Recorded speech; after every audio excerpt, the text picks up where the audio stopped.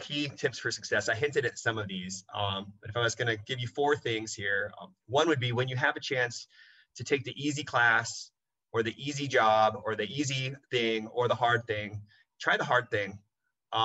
Take the science class for scientists, not the science class for, for economists. Take the philosophy class that has the really challenging, professor that everybody says, oh, he's hard, but you'll learn a lot.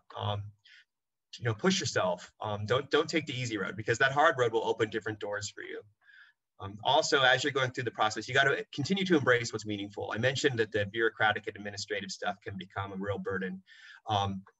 It's those moments when you get to mentor students, which is what those pictures are of there. I mentor local students pretty much every year, or talk to students like you here, or go out and scuba dive and collect data on a site. It's those moments that keep you inspired. So you got to continue to embrace those and prioritize those. And when you do get bogged down in the other stuff, don't forget about just around the corner is that next thing that's going to keep you motivated.